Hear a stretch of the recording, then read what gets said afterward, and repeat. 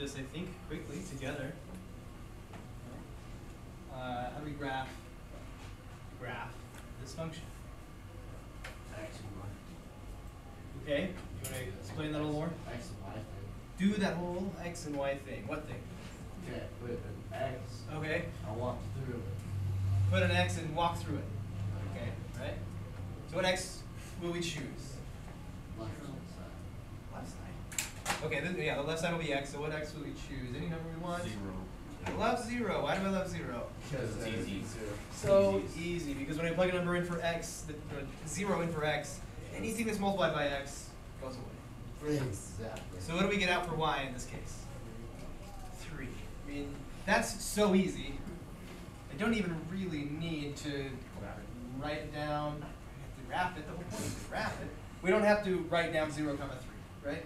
I know that if I plug in 0, I get out 3. 0, I get out 3. Okay. Now what? Alright. Well, you could do one. We could do what? Anybody find it better? No, you can three. do 3. 3, I like 3. Why do I like 3? Because it can cancel out. It cancels out the 3. What happens when I cancel the 3 with the 3? It just cancels out. You can't use it. Yeah. Then it would just go to 2 over 1. Yes, 2 over 1. It would just go to 2. Plus And then 3. 2 plus 3 is 1. Perfect. Right? I love it when the fractions can be, eliminated somehow, if that's possible. And in this case, it's possible. We plug in a 3, we get out a 5. That's like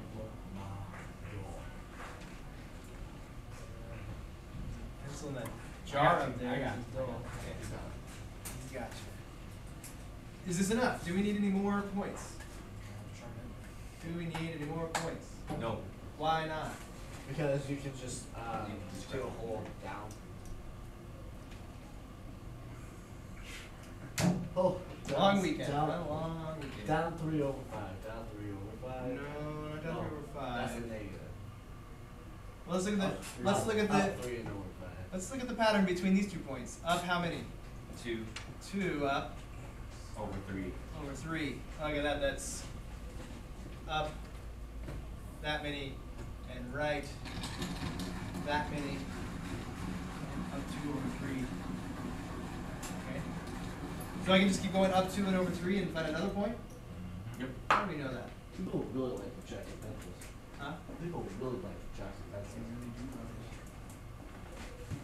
What? How do we know that we can go up 2 and over 3 and up 2 and over 3 and just keep finding point after point after point after point? Because The line Because there's still an has- infinite number of points. But why do we know those infinite number of points are on that, fit that pattern? Not all graphs do that. How do we know this graph does? It is linear. It's just line, but I want to see like slope. It has a slope. This is the slope Yeah, because we know any function that looks like what? MX plus B. Mx plus b is going to be linear. Okay. What's not linear? Here's an example of something that's not linear. X squared plus 2x minus 4. Not linear because it has this x squared. right. If I cover up that x squared, if I get rid of it by magic somehow, 2x plus 4, or 2x minus 4, That's it is linear. linear, mx plus b. Okay? You answer me this, is this linear? No. Why not? No. Just saying y equals to So is that linear or not? That's just telling us what y is.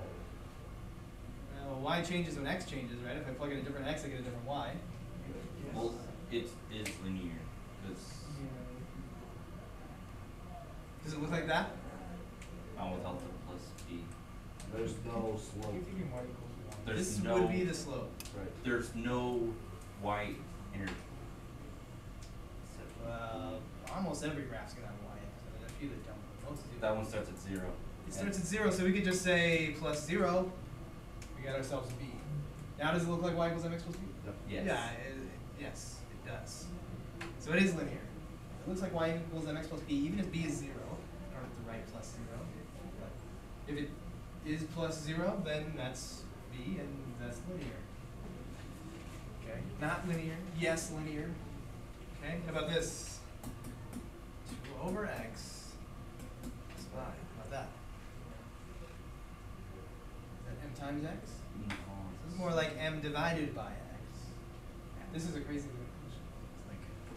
It's like there's places where this graph doesn't even exist. Actually, there's one place where this graph doesn't exist.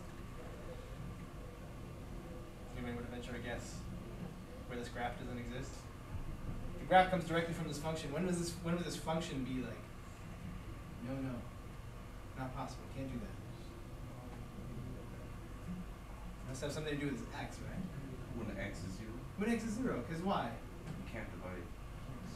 Zero. So is this thing like this graph would not have any points at x is 0. When x is 0, there's no points there. So again, it does some weird things. But we don't even have to worry about that right now because we're just worried about linear functions. Does not compute.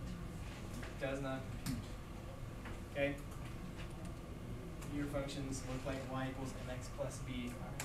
We make our lives easy if we plug in and whatever the denominator, or any, not just what the denominator is, but anything that the denominator could divide. Anything that is a multiple. Multiple, that's the word. 3, 6, 9, 12, negative 3, negative 6, negative 5, negative 12, negative 30, negative 99. It looks like you have a question. Yeah, I was just thinking like, if you had like just use 0 every time for like something like that, Yeah. then couldn't you just from that then just go up 3, not even like go up 3 and just not even deal with that one? That's what math is about. It's noticing patterns. Okay? Just do that every single Yes, we notice the pattern. The pattern is, look, like this number will always be what I get when I plug 0 in, right? So I could like, after I do it 10 times, I'm not even gonna plug in 0. I'm just gonna say, whatever I plug in 0, I'm just gonna get this. So I know there's a point at 0. Well, at 0 comma what for this function? B. B, right? Because B is just in that equation, it's just a variable. So always 0 comma whatever that number is, B, right? And then we just follow the slope from there. Okay, we've noticed this pattern of it goes up this many and over that many, up that many and to the right that many, and that still holds if one of those is negative. Okay, if it's negative 2/3, we could go up negative 2, which actually would be going Down. up negative 2 going down, and then if that was a 3, we go right 3. We could do this. We could go up this many and right this many. So can you just have one point and automatically know? For these kinds of functions, yeah, they're linear functions. We know that if it looks like y equals mx plus b, it's going to be a line. Which means we just need to find a point and then we follow the slope. Really, we just need any point. Easiest point would be that one, right? Yeah, just both negative. Like if it was negative 2 over negative 3, then you would just go down 2 and to the left 3. Look at that. Look where that puts us. Down 2 and to the left 3, excuse me, there. But what if I started here and went up 2 and over 3? Then you just go to the next one. Right. It's the same. Up 2 over 3. Right. Up 2, I should be more specific, to the right 3. Or down 2 and to the left 3. It's all in the same line. Yes. And of course, I don't need that third point. I know it's going to be a line. Why do I know it's going to be a line? Just by looking at it? Not the graph, but the equation. Because it looks like y equals mx. Exactly. Y equals mx plus b. I know that's going to be a line. So once I have 2 points, I have enough for the line. The line that I draw through these 2 points will also go through that third point that we just happened to find. Let me erase this so we don't get confused. This has nothing to do. This line is just an example of another linear function.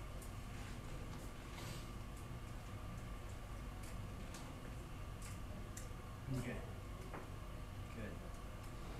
I learned about something over the weekend. So every year, do you know why there was no school? You gotta pay attention. Because we go to the teachers' conference. There's a state teachers' conference. There's no school. At any school, except maybe private schools, all over the state. We're all, and this year we were in Billings, and we all learned from other teachers. They told us about stuff. So I learned about this really cool thing, and we're going to give it a try, okay? Because I think it's helpful. I think it's cool and fun. So to do that, why don't every one of you grab a computer from the back. There's a stack there. Grab one. Okay. Everybody. All 5 of you. Okay. Go. Now, something like I saw a question like this. There's a short line, it's a long line. What do you think about that question? I think that's a good question. Because that's my question. I'm going to answer it like a mathematician. Yeah. What, does it not make sense? What do you think? Because they go infinitely in both directions, so it can't be short. So if I was asked if it was short, is it going to answer like a mathematician? I would say what? What are you talking about? Well, is it short? Well, no, like if it's a long against all the long ones. I mean, is it like that one and like that one? Or like Right, but we're getting at the like particulars, the math of it. We're gonna both here. I'm gonna have to close this session if we can't pay attention. I'll let you pick it back up in a minute if you can all put your eyes up here. If you were to ask a mathematician, is it a short line? What would a mathematician say about it being long or short? Is it long? No. Lines are infinite. They're infinite. Is there infinite? Is that long? Yes, it's long. It's about as long as it can be, right? So if you ask me if it's a long line, I would say yeah. If I say it's a short line, I'd say no. And it wouldn't have anything to do with whether or not it's a long or a short line. It doesn't have anything to do with like if I can only see a little bit of it in this window, right? Because that's not how long the line is. How long is the line? It's infinitely long. Infinitely. Okay? So, it's not to pick on anybody, it's just to point something out because it really helps us get at some vocabulary here. Okay? How about, I saw something like up and to the right. I think I saw right. Does it go up and to the right? Okay. You think there's more exact mathematical language for that? No. No. Yeah. But what are we talking about up and to the right? And along with this, maybe is it diagonal? Okay, saw that a couple times. Okay. What's more specific? Being diagonal or going up and to the right? What's more specific? Diagonal's more specific than up and to the right? Then you can get rid of all the diagonals. That would mean it's more general. Up Then and you to just the have right. diagonal ones that you can choose. Are there ones that are diagonal that are not up and to the right? So this is more specific and this is more general. Diagonal captures all the ones that go up and to the right, and what's the other choice? And to the left. Up and to the right. And to the left. Oh, up and to the left. Okay. Down and to the left. Down and to the left is the same as up and to the right. Exactly. Okay. So up and to the right, down and to the right. Okay. Or up and to the left. Same thing. So is this diagonal? Why not? Oh, is it? Yeah. No, it's straight. What does What's diagonal going at mean? a diagonal angle? What does it mean by be diagonal? Not straight up and down. Not straight up and down. Or not side to side. And not side to or side. whatever. Okay. Okay. So what we're getting at here, we kind of talked about the short line and how lines are infinite. But all of this stuff, what part of the line, what attribute, do you know what the word attribute means? Sure. Sure or yes or no? No, okay, an attribute. Like, one of the attributes of this board is that it is white. Right? Another attribute is that it's has dimensions. I could measure the dimensions. That would be another attribute. It's kind of shiny. That's another attribute, right? It's things that I would use to describe the board. Okay, so we're just in all of these, we're describing the same attribute of this line. It's diagonal or non-diagonalness. It's steepness. It's Depth. what's that? Depth. Depth. It doesn't really have a depth. It only has two dimensions: a height and a width.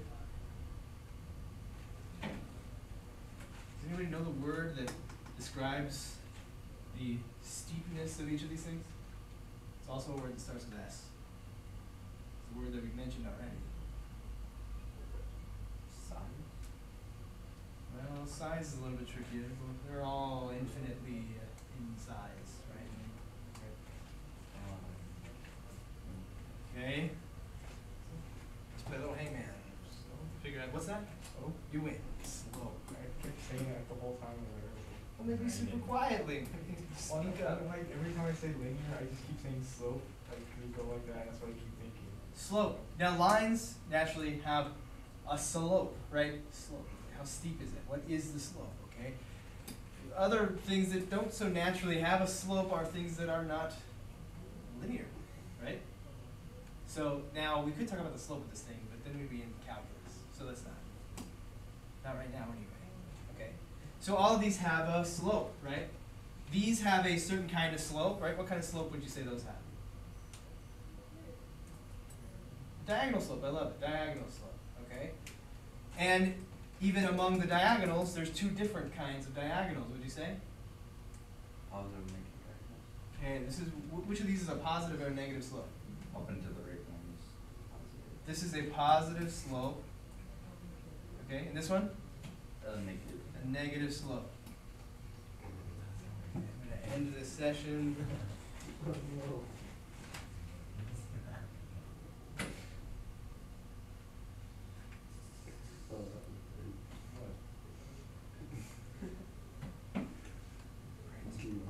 You.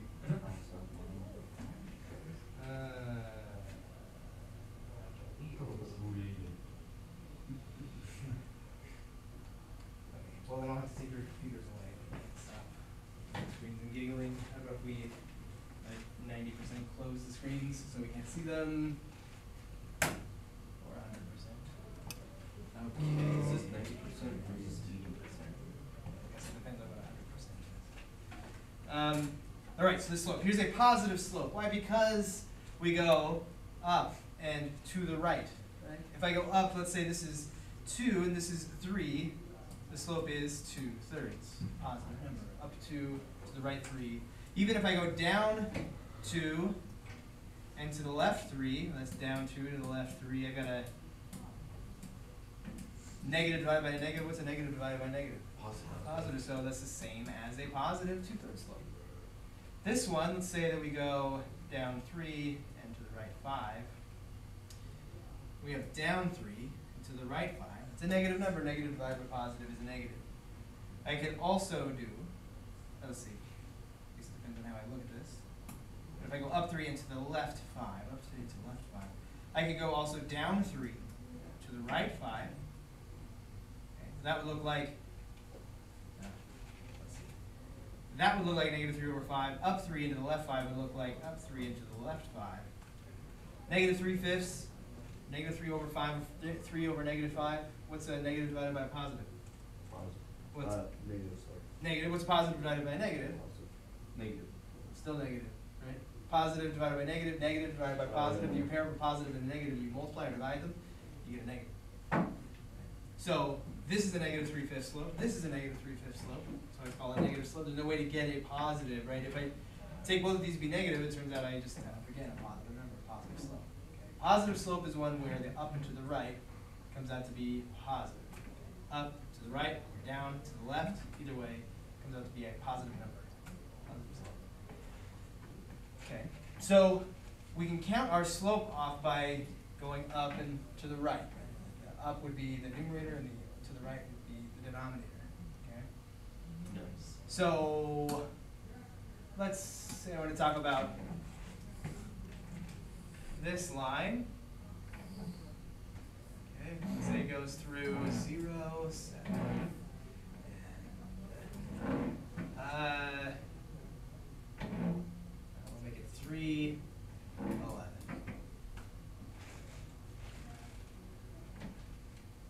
What's the slope of that line? What's the pattern of going up and to the right?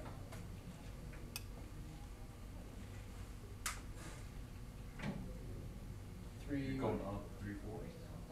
Go up 3. Let's see, I'm at 7, right?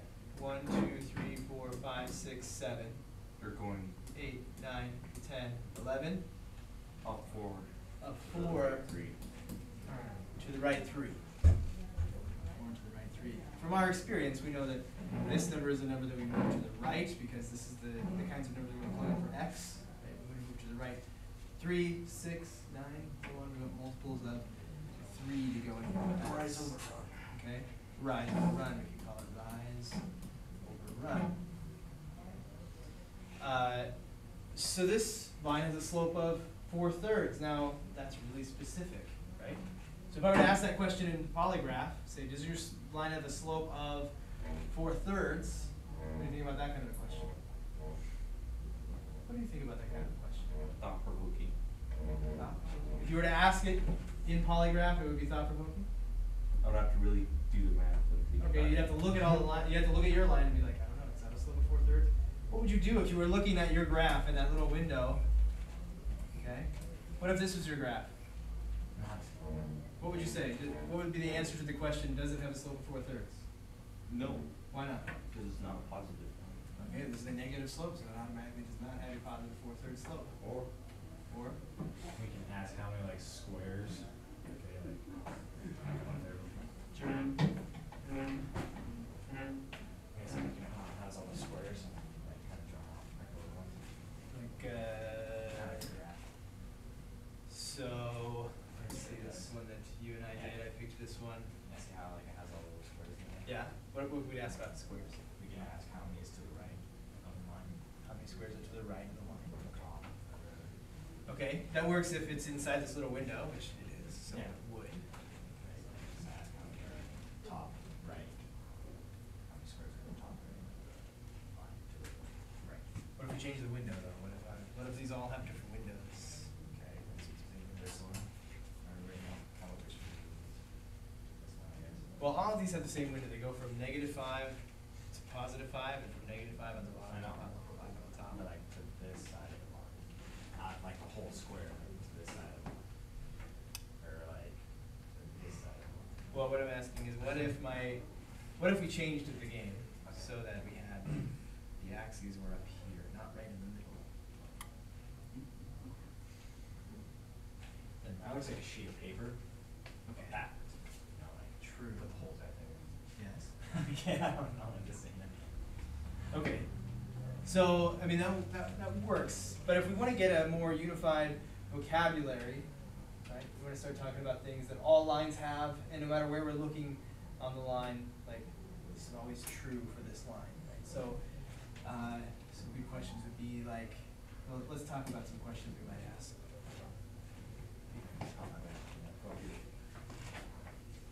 What questions could we ask about the slope of the line?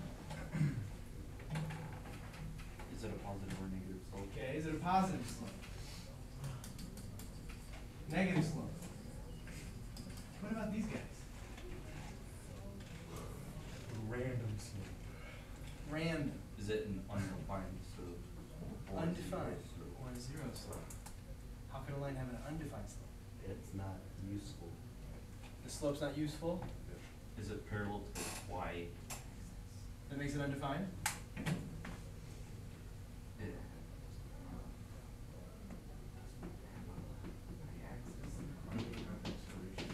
What's that? Undefined has like no solution or something like that. Undefined means the number you're trying to use does not compute. It doesn't make any sense, right? Like having the 0 in the y-axis. 0 in the y-axis. How about 0 in the denominator? Yeah, that So which of these has a 0 in the denominator of its slope? one. Why? Because it doesn't have a. Let's pick 2 points on the line. Let's say there and there.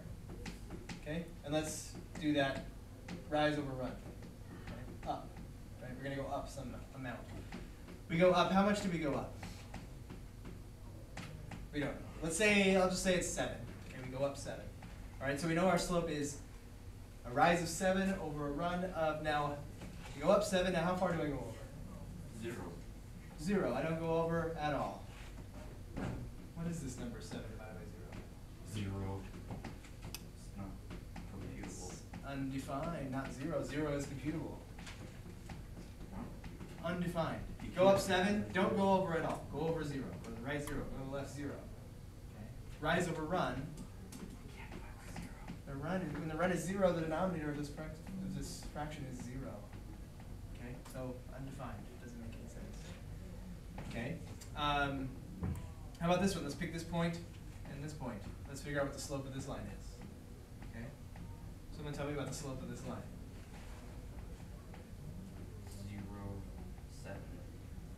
0, 7, right? Go up how much? 0. They don't go up at all. It's flat. It's horizontal. Go up 0, go over, it doesn't really matter. Maybe it's 7. What's 0 over 7? 0 divided by 7. 0. What's 0 over 5? 0 over 3. 0. 0 divided by anything is 0, right? So this line has a what slope? 0 slope. And this line, since you go up 7 or 3, or it doesn't really matter, over 0, you end up with this, it's what? Undefined. It's undefined because the actual number that describes the slope is not a number that computes. It does not make sense to math. Math does not know what to do with divide by 0. Okay? There's just no way to make sense of that in the current scope of mathematics. No mathematician on earth has any way to tell you what divide by 0 means. Okay? So, it's not defined, the number is not definable, but that's not useless information. If the slope is not definable, that means we have what kind of a line? What? Parallel? Aren't all lines parallel to something? Something. Another line that's at the same slope? How would you describe this line though? Straight. Aren't all lines straight? Yeah, You have a swirly line? Are any of the ones that we were playing with one of those swirly lines? No. A line by definition is a linear line. Line is straight. We can have, if we have a swirly thing, we would call it a curve, not a line. We could call a line a straight curve. We can't call a curve like a curvy line. Because lines by definition are straight. So, how would you describe this line? Straight is, well, too general. All lines are straight. What would you say about this line that has an undefined slope? Parallel to the y-axis. Okay, parallel to the y-axis. I'm thinking of a word that starts with V. Vertical. Vertical in this one? Horizontal. Horizontal. Across. More mathematical word be horizontal. Okay? So, what kind of questions could we ask if this is my line? What kind of questions could I ask about this set of lines that might help us narrow it down? Now we have a more specific language. Is it positive or negative? Does it have a positive or negative slope? Right? What's kind of the ones, let's say I say, is it a positive slope? Does it have a positive slope? And you say, no, it doesn't have a positive slope. Probably not. Okay, so what can I eliminate? All the positive. Doesn't have a positive slope. So this one has a positive slope, that's out. Does this have a positive slope? No, so you leave that in. As a horizontal slope. Okay, so it doesn't have a positive slope, so that one's out. This one doesn't have, let's see, that's positive. Mark it off, positive, mark it off. That's positive, mark that out of there. We're getting rid of a lot of these lines. Around half of them. Okay. So now we know it has a negative or a 0 or an undefined slope. Right? Okay? So we know it doesn't have a positive slope. Then what can we ask then? Is it a vertical slope? Is it vertical? Okay, well, if they say yes, then we know exactly where it is. Oh no, we don't. There's two vertical ones. Oh, hey, this is me. If they say yes, then we know it's one of the two. If they say no, then we know we can eliminate those two. That's pretty good. See where we get, like, I heard Branson say, I don't know how to ask this, right? Have trouble coming up with a question when we don't have that verbiage, okay? So, let's play another round, Okay. okay? And see if we can come up with some better questions. How do we know we have a bunch of good questions? How will we know at the end of the game that we had good questions?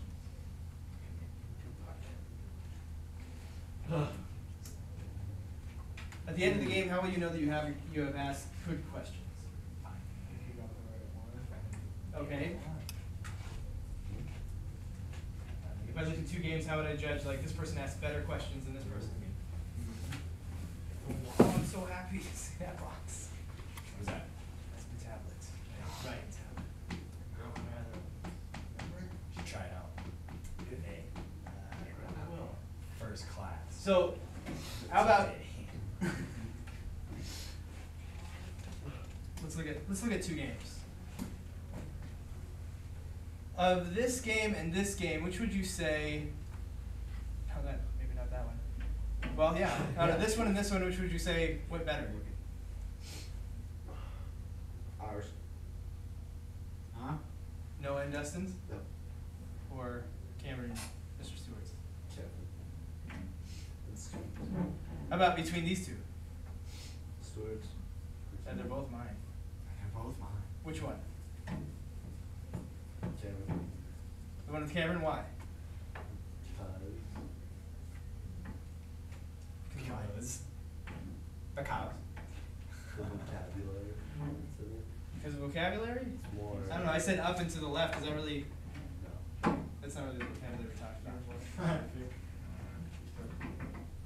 Narrow it down. Narrow it down a little faster, like fewer questions required. More specific about like Alright. So let's see if we can get a game where the number of questions that we need to ask is not very many questions.